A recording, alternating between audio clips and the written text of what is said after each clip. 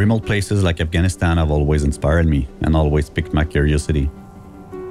Not because it is war zone or because it seems dangerous. It's mostly because in those kind of places, you're facing yourself with a different reality that puts you far away from your comfort zone. I just wanted to have a look with my own eyes what Afghanistan was really about.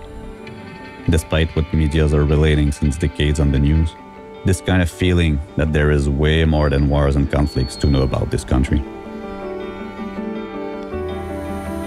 Dave contacted me one day, mentioned this idea of him going to Afghanistan and importing some snowboards to donate to the community, teach some snowboarding, while at the same time there being sort of this ski moo competition called the Afghan Ski Challenge.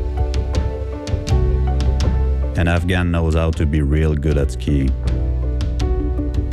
The meaning for them to compete in a sport that is growing and expanding in a war country is huge.